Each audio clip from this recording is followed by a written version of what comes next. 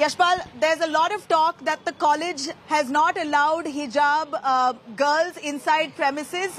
All of a sudden, this was never a rule. This has come about just in the last 2 months. You tell us, what's the fact? Well, has this been a perennial rule? According to me, there was a rule framed by the managing committee for the benefit of the student, because it is a government college. Also, that is a girls' college.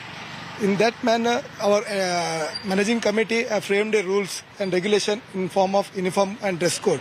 So, till December 30th, these Muslim students were wearing the uniform as a normal student.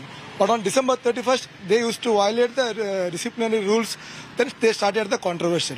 Actually, there is no issue. The issue means the violation of the uniform rules framed by the schools and the colleges.